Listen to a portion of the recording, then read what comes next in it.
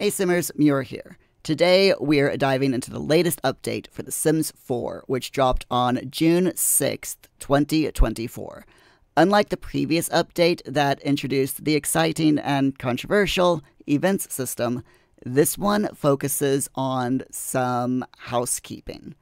Okay, it focuses on a little bit of controversial housekeeping related to the event system. Let's get into this. First up, let's talk about installing the update. You can download it through the official launchers depending on your platform.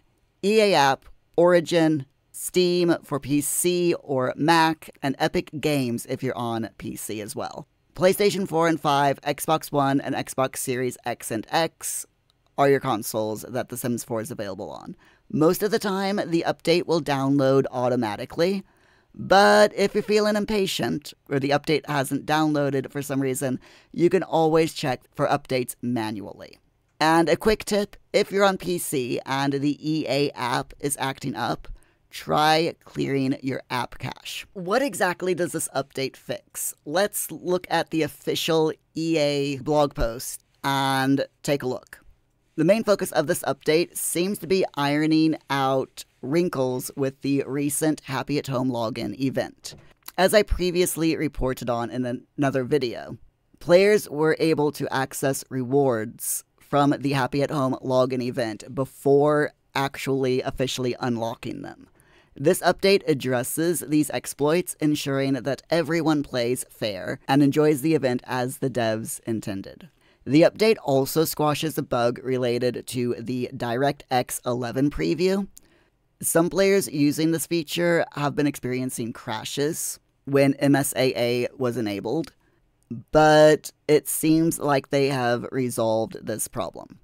So taking a closer look at the official patch notes, a tooltip error with the Gierden Goods vending machine, which is one of the Happy at Home login events rewards, has been fixed. The Practice Makes Perfect trait is no longer accessible by randomizing your Sim's traits in Create a Sim before unlocking it through the login event. This applies to all Sims, including those who age up. The buffs associated with the trait will also now function correctly as well.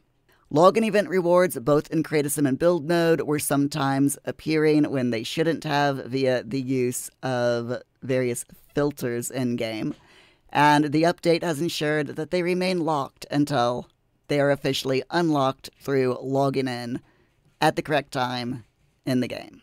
We can't have all the nice things, can we? A pull interaction bug causing Sims to reset has been squashed, and that's the last exception error here. There was a problem that could cause text to be missing when opening the Happy at Home login event in Spanish, and that's been fixed.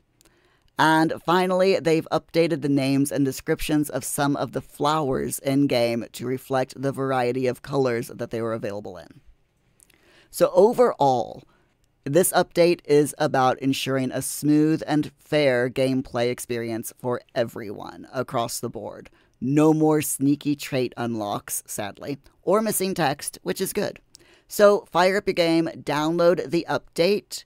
For PC, the new version number is 1.107.151.1020. For Mac, it's 1.107.151.1230, and for console, the new game version number is 1.93.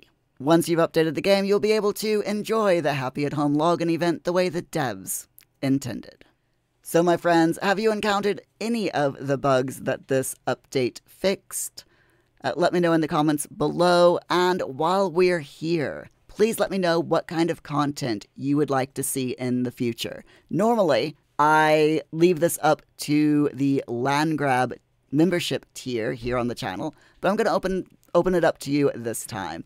So are you interested in more login event discussions, more build challenges, in-depth character creation guides, maybe some guides on custom content and mods? Let me know in the comments and I will get to work on it.